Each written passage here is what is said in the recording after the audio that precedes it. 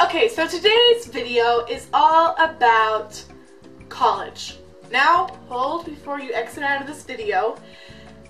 The only reason I'm doing this video is because I know how hard it is to have search for colleges, even though I'm only a junior in high school. Now again, wait. This will be maybe a boring video for some of you, which probably half of you just exit out of this video. But I've had people ask me different questions and concerns they had about college and getting scholarships and things like that. So today I'm just going to help you figure out how to do everything. Again, I'm no expert, but I've seen that these helped me a lot. So the first thing that you're going to be needing is pinboard, tacks, and some paper. The pinboard, I have 3 different columns. Well, trying to be columns. And I have my colleges that I want to go to, scholarship guides, and my ACT, SAT guides. Woo! Okay, so where I got all these little posters and flyers from, I get colleges sending me mail all the time, and I bet you guys do too. So I just look through these colleges and I look on their websites to see what I want to go into, and then I just place it on the board. Okay, so my second tip for y'all is this huge binder. So this is my folder binder. It's not a binder. I don't even know what this thing is called. It's this huge portfolio type thing. Woo! It's a filing thing. So you open it up here, and woo, it's an accordion. So in here, I just keep my different things. I can't open this. So in here, I have tabs for almost everything. My first tab is scholarships. This is just finding scholarships, tips on how to get scholarships and things like that. My second tab is leadership. Now I'm just going to take this thing out for you guys. And as you can see, it has all these lines and then the date of what I did for service or leadership positions. And I write down what I did, what my position was in that particular item, and what the date was, which is very, very helpful because you always forget dates.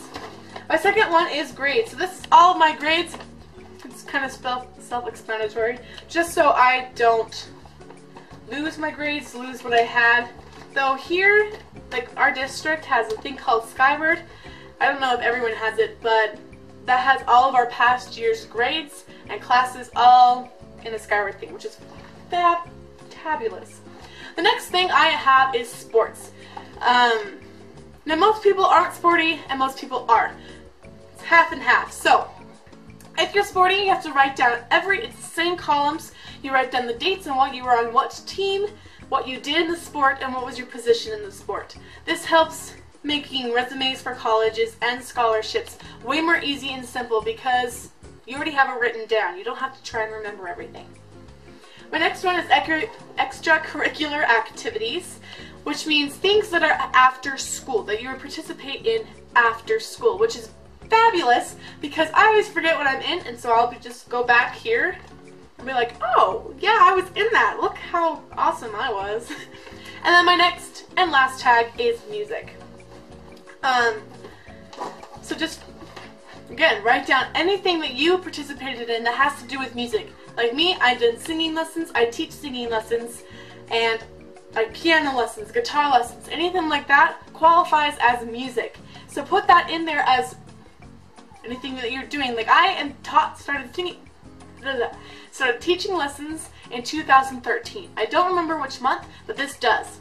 Then you just put 2013, and if it's still going, just leave it empty until you finish that certain skill.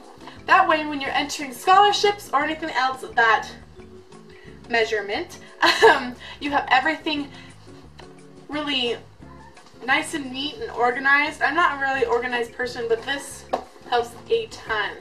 The next step that you should be putting in here is your ACT and SAT score, especially if you are taking it, since most colleges require that field.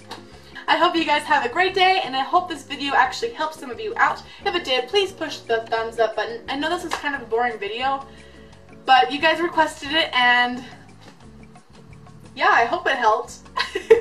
I wish people would put more scholarship things out there. So I hope you have a fabulous day, and I'll see you next week with another new video. Bye!